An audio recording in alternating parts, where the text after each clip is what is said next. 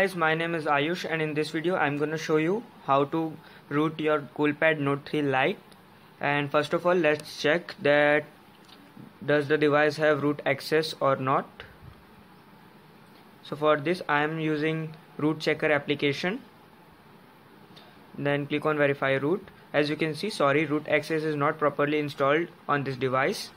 So download the Kingroot application from the description down below and open it.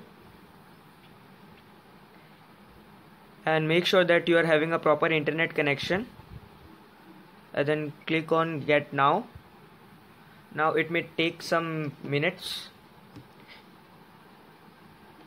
so wait for the time until it is done. As you can see, it is done. So let's click on optimize now. It will just optimize the device, and it's done. So let's check whether it is having root access or not. So again I will open root checker application. First of all, you need to close root checker application and then again run the application. Then click on verify root, and as you can see, root is available now. Thanks for watching, and please like, subscribe and share. Thank you.